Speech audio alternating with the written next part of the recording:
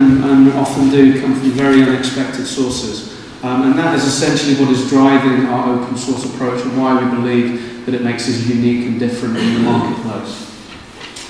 So it could beg the question, why do we believe that the time is right to launch a new media agency? And why do we believe that open source is the way to launch it? It's a very cluttered marketplace, so it could be a question, why do we think that the time is right? And there's one very clear answer to that, and it's because it's what our clients have been telling us that they need. We've listened very closely to our clients over the past year or two in the creation of this network, and we've heard a number of things and a number of recurrent themes. The first is something that we all know very well. The technology is transforming all business. It's transforming our clients' business and it's transforming our business.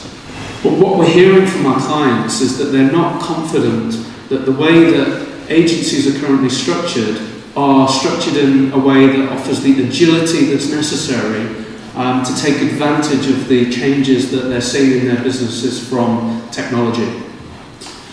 The second thing that we heard, the second recurrence, was that in a world where they need their increasing numbers of agency partners to come together and work together more and to integrate better, they're seeing the opposite. They're seeing that their agency partners are protecting their own territory and putting up walls rather than coming together and working more closely together. And the third thing that we've heard is that clients feel that there is a move away from real innovation from their agencies. They're hearing a lot about automation, programmatic and technology-driven innovation.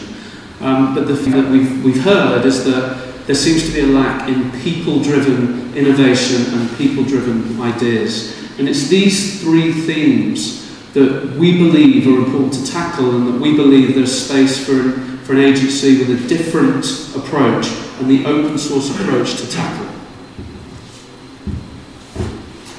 So how will we actually deliver this to our clients?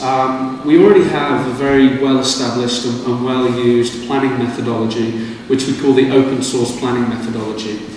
But within that planning methodology, we also have a number of very interesting products that we take to our clients. The first, the Open Source Academy. This is a commitment that we make to our clients to keep them current and educated.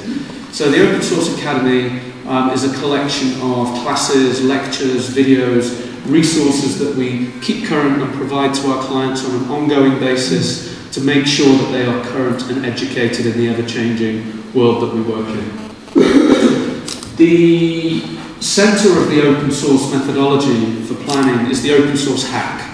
Now, these are sessions that we run for our clients where we take responsibility to bring together all of the agency partners to work together to crack our clients' business issues. Sometimes these can be a day, they can be 2 days, 3 days, whatever is required for our clients to feel comfortable that we've helped them solve their business issues. A great example of this was a global hack that we ran 2 months ago for Puma, one of our founding global clients, where we had sessions on the same day in New York, London and also in Hong Kong, where we had 3 separate teams working on a hack basis, cracking the same business issues. And then at the end of the process, those 3 teams came together to compare notes and to see, in an interesting way, how we'd come up with new solutions for Puma. The Open Co-Create is a way that we're looking to change the way that we work with media owners. The usual way that we work with media owners is we send them a brief, they send us an idea, and for the media owner that's usually the end of it. The Open Co-Create will be different. So we'll be making commitments to our media agents and media owner partners that they will be involved in the process from the beginning to the end. So we'll come up with ideas with our media owner partners, and those media owner partners will come along and work with the client. So the media owner partners will be involved from the beginning to the end.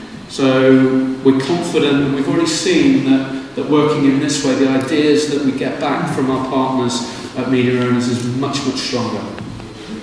And the final part of the process that I want to talk a little bit about, which I think is the thing that really embodies the spirit of open source and the way that we want to work, is the Blue Collective.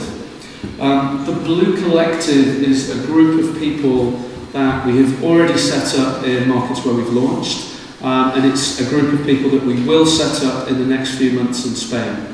And this group of people are a very diverse group of people.